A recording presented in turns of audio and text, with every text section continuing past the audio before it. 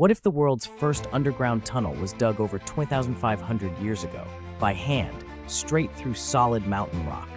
On the island of Samos, an ancient marvel lies hidden, the Tunnel of Eupalinos. Built in the 6th century BCE, this extraordinary feat of engineering was a solution to a critical problem, delivering fresh water to a city vulnerable to siege. The challenge?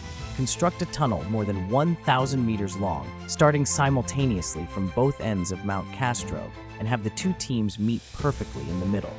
Without modern surveying tools, the Greek engineer Eupalinos devised a method so precise that the two groups, digging blindly toward each other, met with astonishing accuracy.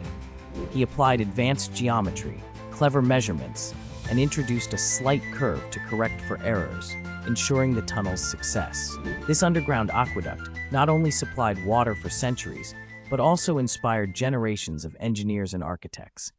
Today, the Tunnel of Eupalinos stands as a remarkable testament to human ingenuity, proving that ancient minds could solve complex problems that would still challenge us today.